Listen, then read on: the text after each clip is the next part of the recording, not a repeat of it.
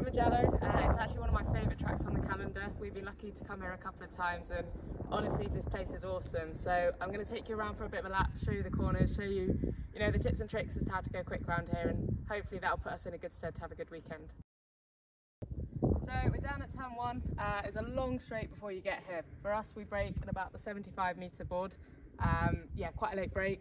Important to be really efficient on the brake. As you can see, it's actually quite a camber corner, but it's actually also quite quick. So we use third gear through here, and then obviously it goes up a hill quite a lot. So yeah, it's important to carry as much speed as possible, but also get that exit up the hill. Turn 2 and 3, another really quick set of corners, both come up on each other really quick. It's actually mainly important to prepare turn 3. Whilst you want to carry speed through turn 2, the main area to focus on is turn 3 because it's actually quite a long run down to turn 4.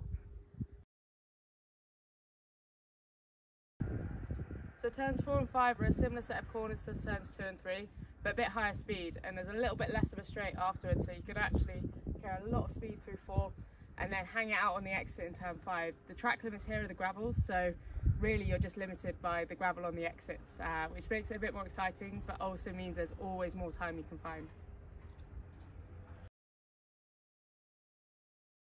So now we get into the higher speed sections of the track, so turns 6 and 7. They both kind of lead into each other, so it's important to maximise both without compromising each other. But turn 6 here for us is just a little bit of a rub on the brake, ideally not a full lift, keeping the car nice and flat and carrying as much speed. And then 7, ideally on new tyres, is going to be flat for us. Now we're at Arrabbiata 1 and 2, so 2 fastest corners on the track.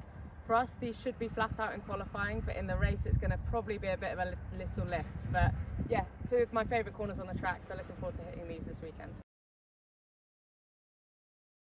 So off the back of one of the fastest corners on the track, you go into one of the slowest, which is turn 10. Quite a tricky braking zone, it's quite blind, there's not really a reference, so it's really important to get your mark, get it right, and actually focus mainly on the exit of turn 11. Not carry too much into 10, get the rotation and get turn 11 as fast as possible. So turn 12, a slower corner, but it's a really long corner. So you're at the end of the lap now, the front left's really starting to hurt a little bit. The tyres aren't feeling their best at this point in the lap. So yeah, it's important to be really efficient on the brakes. Make sure you focus on the exit because there's still quite a long straight before you get to the final corner at turn 15. Turns 13 and 14 are easy flat out for us in our car, but it's mainly just about picking the least line of resistance, being really smooth on the wheel and your inputs to try and minimise any scrubber speed that you might have. So final corner of the track, turn 15, again another really long corner, but here it's so important to focus on the exit because you've obviously got the long straight to the finish line.